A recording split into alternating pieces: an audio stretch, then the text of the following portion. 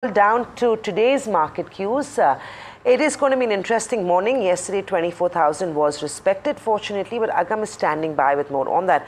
Agam, yesterday the sell-off really came out of nowhere, but 24,000 held out. It seems like if that range of 24,000 to 25,000 is still sacrosanct, and a break on either sides could change direction, but until then, things look okay. Things look okay for the Nifty, yes, Samina. Okay. Just about okay. And well, of course, 24,000 has a little bit of support, but we have broken below 50,000 on the Bank Nifty. So let's take us, let me take you through all the cues that are coming as far as what we can watch out for today. Now, as far as your August futures from the Nifty are concerned, we actually saw some shorts building in with a 2.5% increase in open interest, even as the index came off. Now, as far as the Bank Nifty is concerned, it's gone below the mark of 50,000 and closed below there. Can there be a recovery today? Well, not entirely certain, but there was a 17% increase in open interest towards shorts, even as the index came off by around 1.5%. Now, as we move into today's, options, trade, or perhaps on expected lines, there's a lot more writing in terms of calls closer to at the money as compared to puts. And as you can see on your screen there, a lot more writing around 24,400, 24,500 calls. And on the lower end, it seems like markets are preparing a little bit of weakness in the near term, which is why we don't have as much accumulation in puts as you can see here.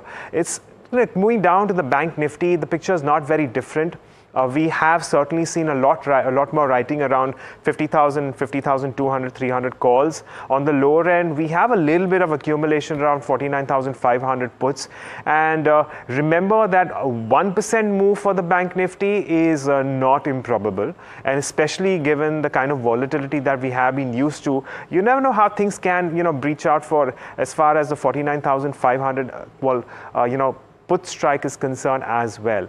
Now let's talk about stocks, and it was a weak day of trade. We saw a lot of shorts in Aarti Industries, Chambal Fertilizers, SBI was under pressure, GNFC also down about, with shorts coming in, and even among stocks which saw unwinding, more long unwinding than short covering. MGL, Sun TV, HPCL, City Union Bank, all of them looking at a lot of weakness. So all in all, it wasn't a good day of trade, and because it's happened midweek and on a truncated week where tomorrow is a trading holiday, it's going to be a wait and watch whether or not there is more selling today as well.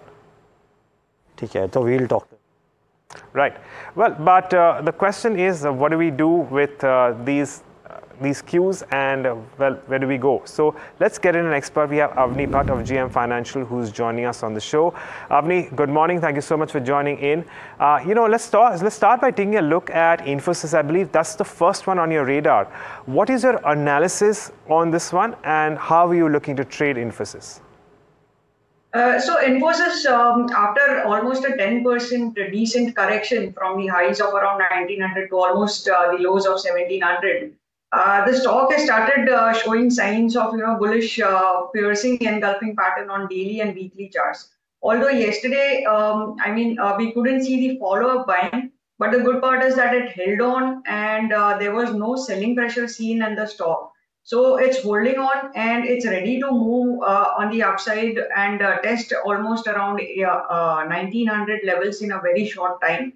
So I think if at all there is even a smallest of recovery in the market or a slight of short covering in the markets, IT sector is going to participate in that. That's the sector that will help Nifty also come out of the woods slowly and gradually, or at least stabilize. So from this particular sector, Infosys is the best stock that is showing a very good strength. And I believe that in a very short time, it should move close towards around 1900 levels. That's why we are going for a vanilla call option in this stock. That would be an ATM call option for the August series, 1800 call. So we should be buying in the range of around 28 to 29. Yesterday's close was around this level. And the target would be 55 rupees on the upside and stop loss is 14. So the risk reward is also pretty good. Okay, so that's the view on Infosys. But Avni, going on, we have seen some very strong moves on oil and gas companies, specifically ONGC and Oil India. I believe one of them makes it on your radar as well this morning. Yes, so ONGC, I know the overall outlook on the OMC is pretty bad, and overall it's a very sensitive sector, as in the oil prices are impacting our markets a lot. But if you purely look on the technical and derivative parameters, ONGC has had given a breakout around 326, 327, and it made a high above 340, and it has retraced back to almost 50% of its move after the breakout from 326. And the open interest data also suggests that there is some kind of long unwinding that has happened, but there is no short addition in the stock. So it has come near the daily the breakout level, support level, from where the breakout had happened, and we saw explosive move sometime back last week. So it has come back to that level, and I believe that from here onwards, maybe slowly and gradually, the stock is well poised to move towards around 355 to 360 levels. And that's why I would suggest going for a bull call spread in this stock for the August series. And that too, will be going for a strategy which has a fixed loss, so that this intermediate volatility that we are facing currently, and also we have a holiday shortened week, it shouldn't happen that we lose on the time value completely.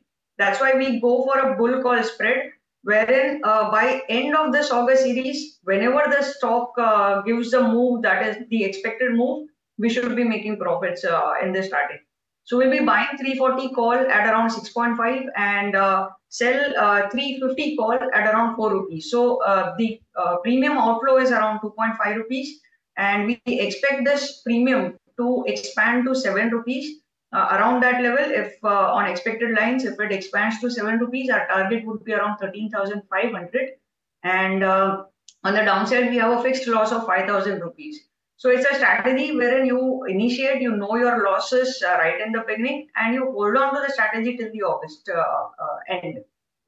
Okay, fair enough. And of course, as Avni put it, one of the many advantages of a bull call spread is that it minimizes the impact of theta decay significantly, which means that you can actually hold on to this strategy for much longer than, say, a vanilla call option buy. But Avni, on that note, thank you so much for joining us and taking us through your views on Infosys and ONGC. We will be keeping an eye on these stocks as we move into trade over the next few sessions. With that, it's back to you. Thanks for that, Agam. Yes, we will watch out for ONGC and Infosys. Those are two recommendations coming in from Avni. The broader market, though, may have a bit of a muted session in a holiday truncated week.